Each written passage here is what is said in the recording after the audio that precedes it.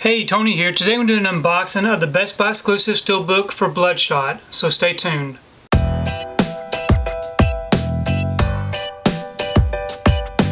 So I recently received my order for Bloodshot. This is one that I had ordered from Best Buy many months ago that got delayed, and I was finally able to get this one shipped out to me, and it actually arrived in good condition, I hope.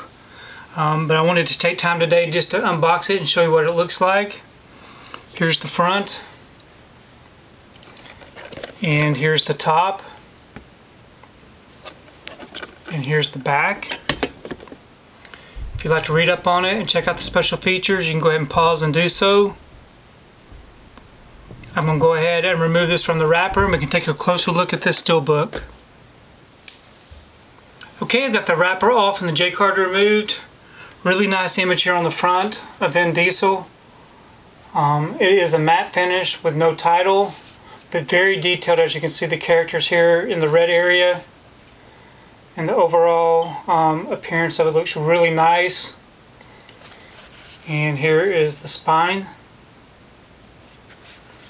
And here's the back with another really nice image.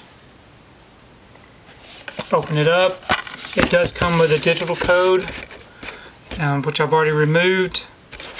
And here in the front we have our 4K disc with some nice artwork, and our Blu-ray disc here in the back with some different artwork, and nothing really exciting on the inside, but at least there is artwork on the inside. Not too shabby. Overall, a very nice looking Steelbook. Okay, I've gone ahead and I've placed this Steelbook inside this protective bag. This bag will help keep the Steelbook from getting scuffed up on the shelf up against the other Steelbooks. I do have a link below if you'd like to check out where I purchased these bags off of Amazon.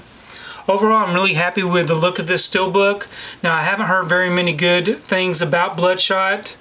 Earlier, I think I heard some people that kind of enjoyed it as just a regular popcorn flick. But overall, I think the consensus is that it was a pretty bad movie. But I am looking forward to checking this one out for myself. Please leave me a comment below. Let me know if you've seen Bloodshot and what you thought about it.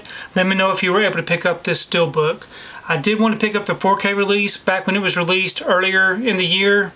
But of course it did not come with a slipcover, so I held off on it and selected the Steelbook instead. So I am happy with my decision to just get the Steelbook. If you like what you saw here today, please give it a thumbs up and share the video. If you haven't subscribed to my channel, I really appreciate it if you would subscribe. If you do subscribe, please remember to hit that notification bell so that you can be notified every time I upload a new video.